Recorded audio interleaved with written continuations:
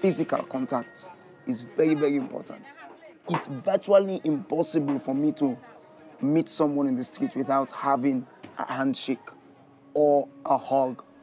So with the advent of Ebola, it's like everything that makes me who I am is under attack.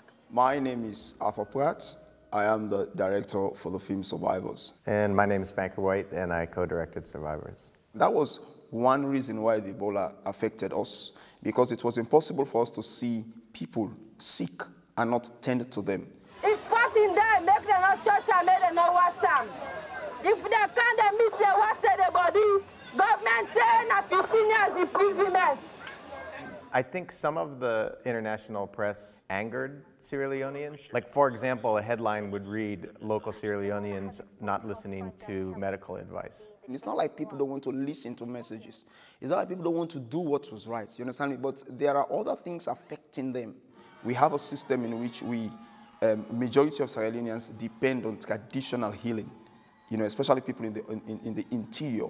And there is no way you can do traditional healing without physical contact. One of the things that was interesting is that the team's desire to communicate deeply with Sierra Leoneans, strategically developing kind of life-saving information, and the goal was behavioral change, attitudinal change in Sierra Leone. In fact, I did teach you this for make you able for help you person, so te onu dey reach hospital or 117 they send well body people learn for help you. And then that was balanced by this almost equal desire to make sure that the story of Sierra Leonean heroes, that the everyday Sierra Leonean was balancing the headlines that they were reading.